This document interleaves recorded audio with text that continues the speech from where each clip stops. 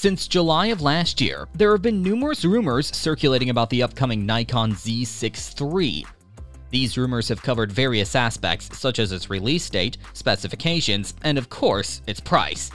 Initially, it was almost confirmed that the Nikon Z6 III might be announced in late October or early November 2023.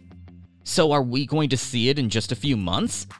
Let's recap all the rumored specifications and try to find a potential release date.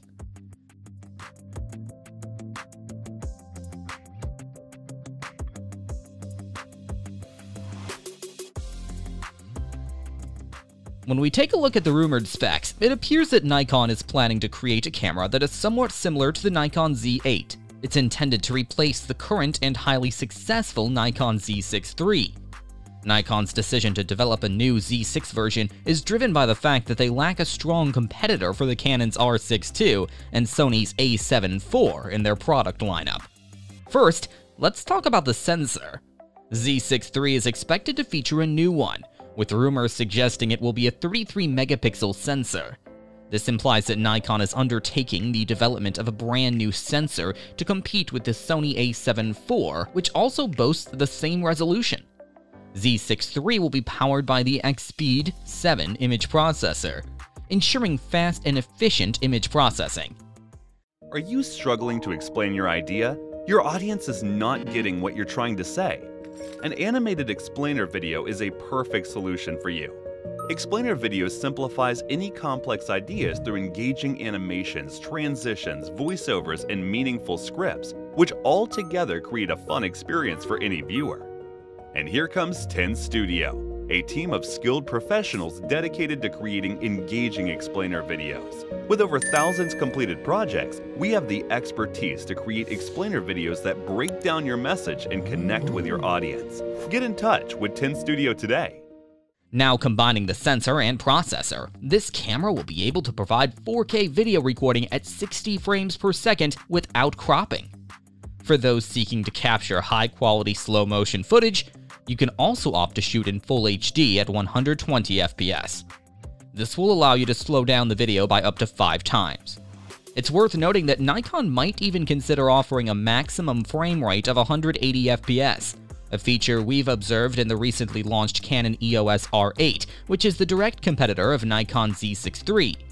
Another version of the rumor suggests that the Nikon Z6 III might offer the option of shooting in 8K at 30 frames per second.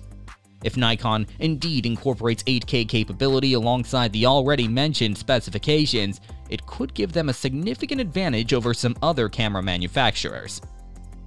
It will also include N-Log support and feature 10-bit internal recording, offering a broader dynamic range and increased flexibility during post-processing. Additionally, it's likely to support HDR, HLG, and ProRes RAW formats, expanding its capabilities for capturing high-quality video content. Furthermore, there are speculations that the Z6 III will inherit the AI-based subject detection system from the Nikon Z9, which would improve subject tracking and autofocus performance significantly. The camera is expected to include real-time tracking and eye autofocus, ensuring precise and dependable focus on moving subjects and capturing sharp details in portrait photography. Nikon's journey hasn't been smooth since the 2010s. They tend to innovate less and try to use the same old technology over a long period of time. After 2010, the camera industry was changing radically. Mirrorless cameras became a consumer favorite due to their compact size yet powerful performance, and DSLR's popularity was on the decline. Sony gained substantial growth in this period. Canon also held its supremacy by constantly evolving, whereas Nikon held on to their DSLRs. In late 2018, they finally entered the mirrorless market with their Z lineup, but are all past now. Nikon Z8 is 2023's one of the best, and ZF also took the world by storm. So the future for Nikon Z6 III is looking very bright. Nikon Z6 Mark III competes with the Canon EOS R6 II and the Sony A7 IV, so its price is expected to fall in the range of $2,000 to $3,000. It's unlikely to be priced lower because Nikon already offers the Z5 at a lower tier, and a higher price point would place it in the territory of the Nikon Z7 II.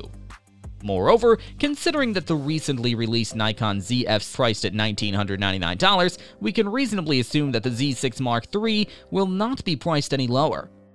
What do you think? Share your thoughts in the comments section below. Consider subscribing for more content like this, and as always, thanks for watching.